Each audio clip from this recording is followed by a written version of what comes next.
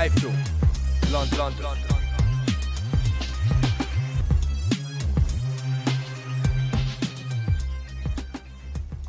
Boxing's back at the Royal Albert Hall after 12 years absence, and we're kicking off with a amateur show which features the UK combined services against the US military on the 7th of October here at the Royal Albert Hall, and we're looking forward to it. And it's the beneficiaries of this are Tickets for Troops, which is a charity that gives away tickets for big events to the military and their families, and we will be giving away nearly all the tickets on the night to the military free of charge. So I've been involved with Tickets from Troops from day one since its inception, and I'm a big supporter of what they do, and more importantly a supporter of what our troops do.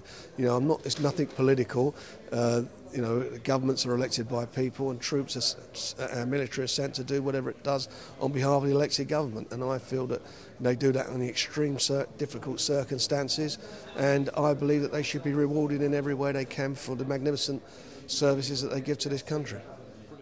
Just that we've got just over a month to train for it.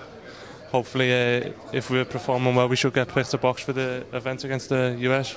There's loads of lads at all the different weight categories, so it should be a good event if we perform well and get picked. Yeah, we should show the Americans up anyway.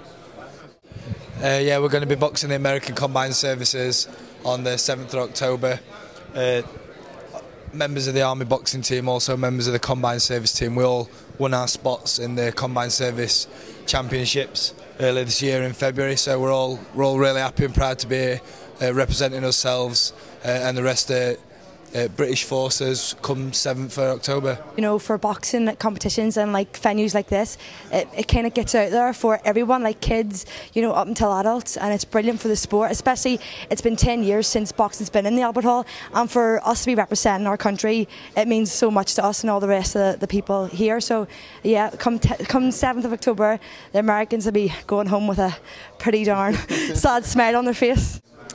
Hi there, it's Jim Rosenthal here. Great to be talking to you on iFilm London. This is just a fantastic initiative, not only to bring boxing back to the Albert Hall, but to involve the troops from the USA and the UK as well. They are doing a fantastic job at the moment. I would think that the vast majority of people have to have a huge amount of admiration for what they do. This is a very special night involving Tickets for Troops as well. It's great the way that so many people have responded to that charity, and I think the reason why people have responded is that it's hit people where it matters in their hearts. This will be a fantastic night. Support it in any way you can, won't you?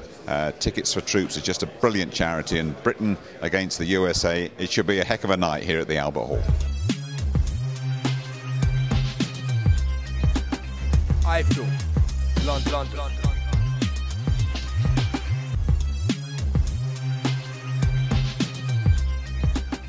iFilm.